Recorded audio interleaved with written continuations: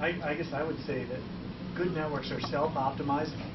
If you look at it mathematically, people that are wrong tend to cancel each other out. Absolutely, yeah. You bet wrong long enough, you're going to select yourself right out of the process. So Darwin is with it. But what about, so for instance, New York Times had this article on the gentleman, he was a reporter in Columbus, Ohio, and when they were,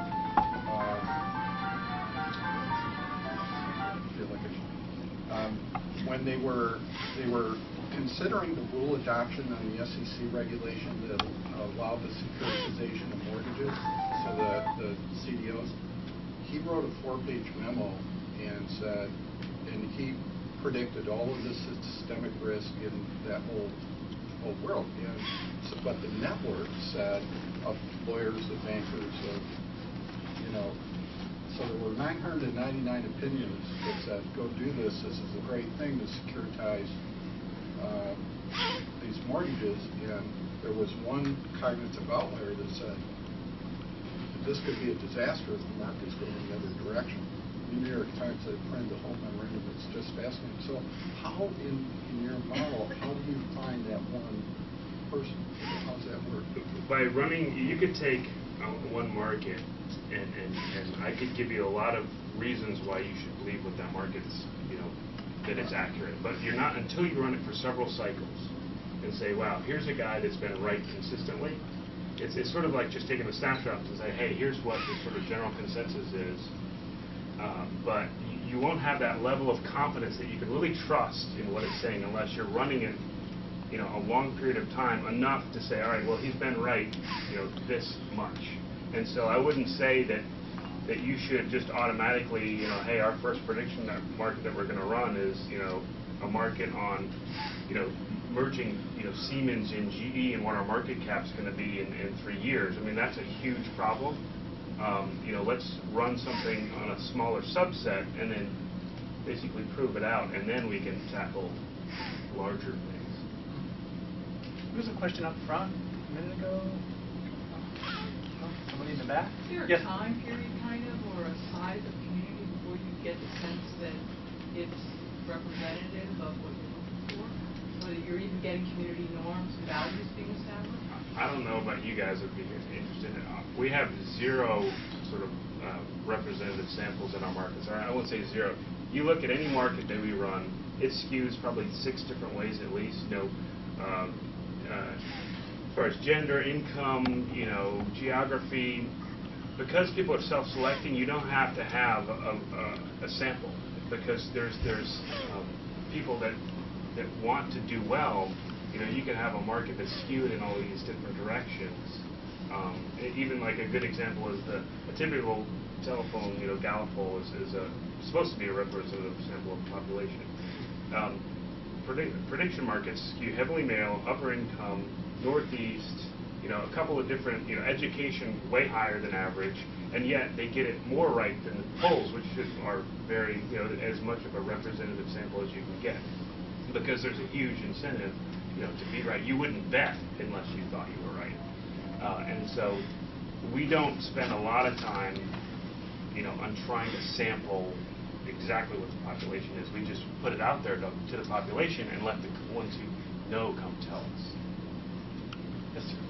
So, David, I have a question for you. So following up on Michael's point about how it's important to have a champion within the company, so at Best Buy, how high up was your champion for this initiative? So that would be the first question. Yep.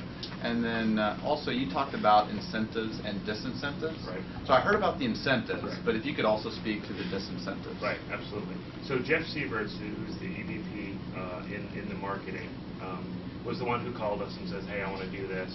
After we ran an initial sort of first phase of a few months, and then they were very pleased with that, and then they wanted to run it. Now it's running, you know, in perpetuity.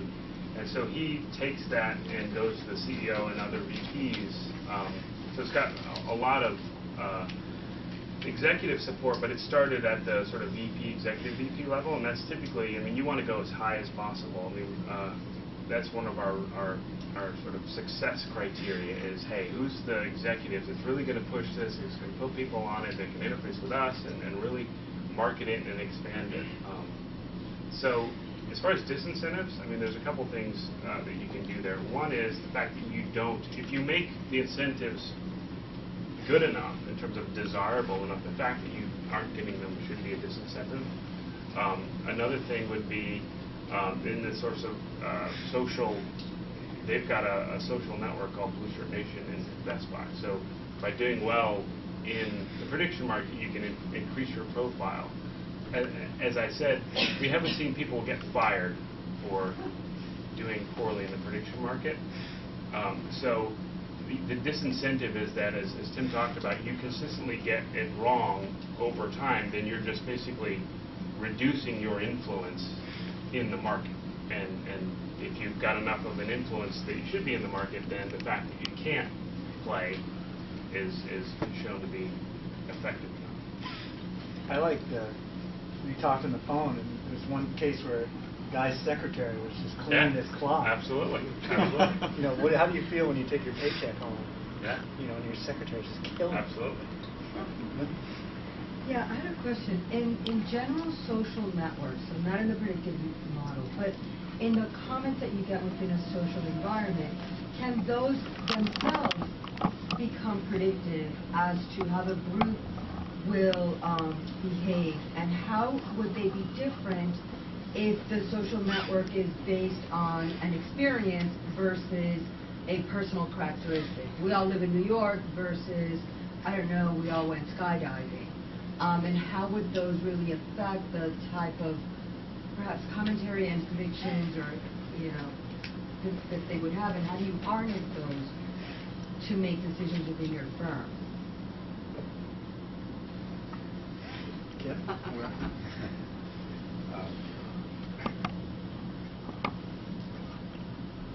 It's my point of view that our market, our industry is relatively immature when it comes to answering that question. About as deep, I guess, as it goes today, is that you can measure the attributes which you described, and there are better tools, but basically that's true. Part of that, by the way, is a technology issue, because early stage reporting and measurement is running against production environments, not bad data. That will change. It is changing very rapidly. Big investments are being made in semantic search and in tools that are sentiment analysis and can pull from a body of comments the experience characteristics, the trending, the demographic, but not just attributes, individuals. So I think in another year or two, or maybe even 3, you'll see a much better kind of product, if you will, or a much better, a much better capability. But I don't think it's at least not prevalent today. Some of the best work's been done actually in the military, in the Department of Defense and stuff like that. But even that is not, at least what I've seen, it's not prevalent. Just for me,